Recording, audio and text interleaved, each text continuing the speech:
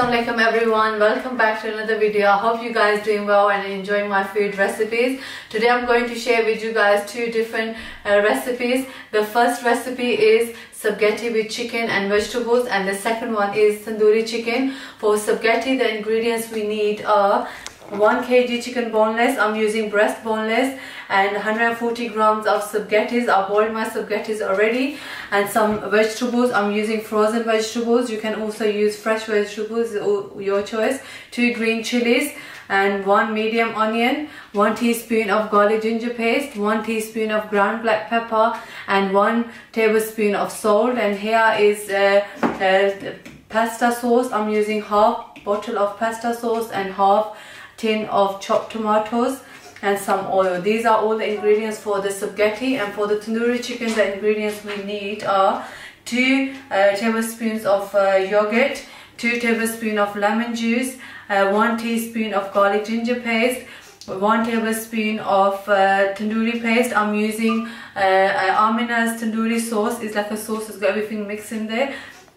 1 teaspoon of salt and 1 teaspoon of garam masala. And here's the chicken, and we're gonna use some oil. So what we're gonna do, we're gonna put everything in the bowl. Yogurt, lemon juice, garlic ginger paste, tandoori masala. Here is garam masala, 1 teaspoon of salt. I'm going to use a little bit of oil, and I'm going to mix this all together.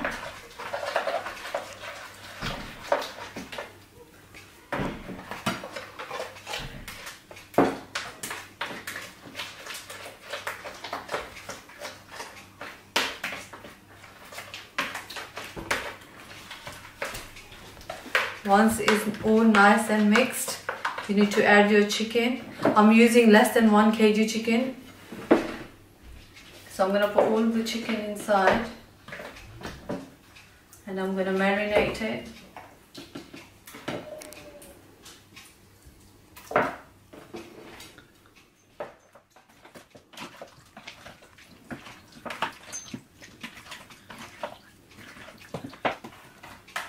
Make sure you mix it well. So